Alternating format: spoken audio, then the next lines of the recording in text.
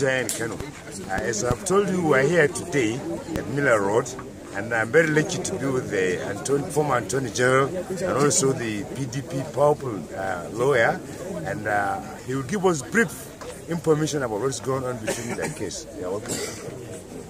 Well, what did happen was we earlier on got an expiry order of this tribunal which directed INEC to give us access to all the election materials that we require for the purpose of filing and maintaining our election petitions. Well, unfortunately, in our opinion, INEC has not given us the full cooperation that we expected. Opium, a senior advocate of Nigeria, who is leading me and other councillors, a senior council M. Duru, on behalf of His Excellency the Governor of Kano State, to defend him in this petition. So, with respect to this hearing?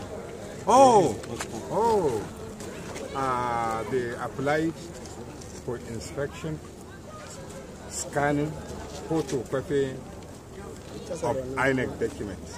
They said for the purposes of filing the petition and maintaining the petition.